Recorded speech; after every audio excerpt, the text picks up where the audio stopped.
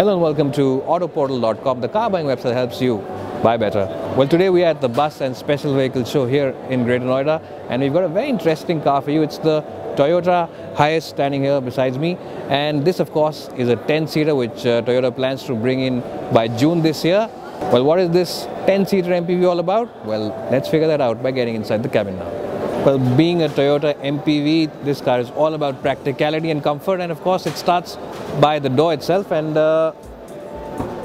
this is a powered door. You don't really have to use your hands.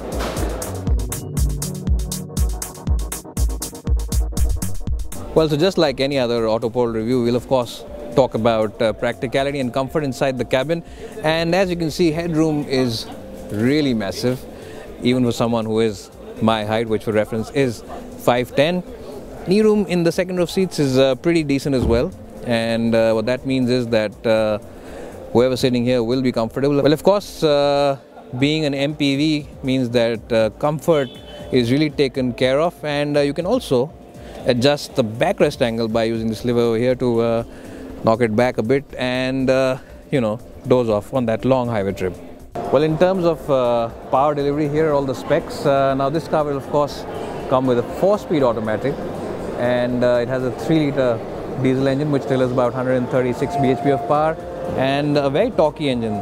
There's 300 Nm of torque available, which really makes it a very good car for those long highway trips.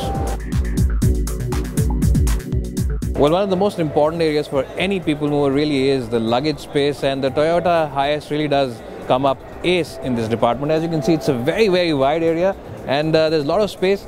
There's no loading lip as well, which means that this is one of the best vehicles for those airport transfers. And if you need space for camping and you don't find a tent, you can of course just step up here and set your bed here and go off to sleep. In fact, I can almost stand over here. So really a superb job from the team at Toyota.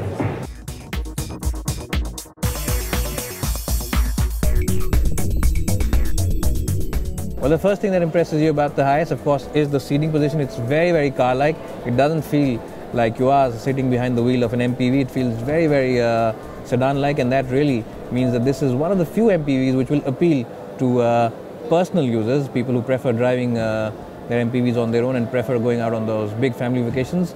Well, Toyota have given the gear lever right over here next to the steering wheel, and that frees up a lot of space from over here, where the traditional position of the gear lever is. And what that means is that this place can be used for housing a lot of boxes and making space to keep your knickknacks in.